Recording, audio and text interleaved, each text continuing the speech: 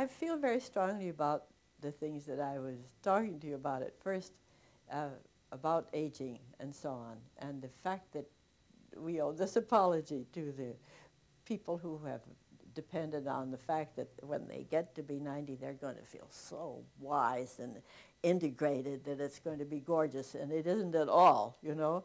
I feel as if we owe an apology to all of them, saying, "No, that wasn't it. We hadn't been there, and so we didn't know the difference."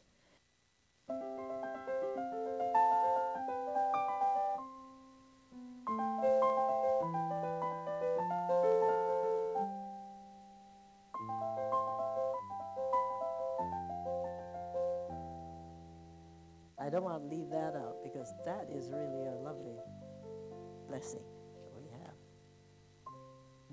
I suppose the very obvious reason that one begins to think about old age a lot is when you realize it's upon you, and you don't. It doesn't happen slowly.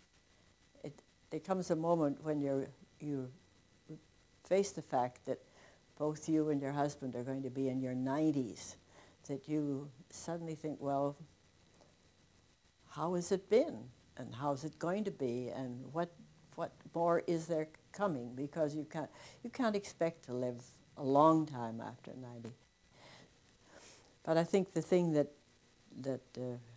I had on my mind and felt responsible for was when I discovered that as I looked at the stages, the 8 stages, I realized all of a sudden that what we had decided was a good way to put the final stage, the 8th stage, that was not necessarily right. It was just plain wrong.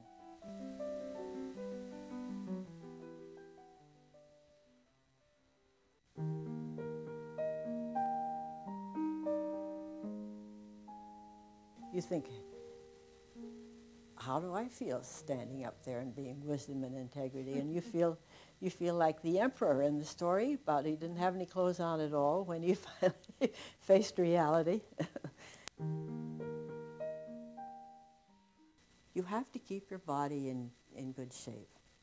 And you owe that to yourself and to your family and to everyone you know that you care about. And that means in every way, and that's not easy.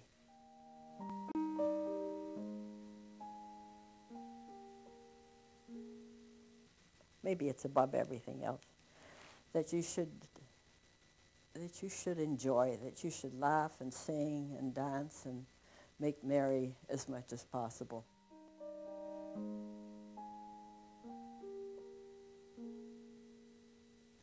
It's there, and you have to deal with it and cope with it in your mind, and I think that's good for us.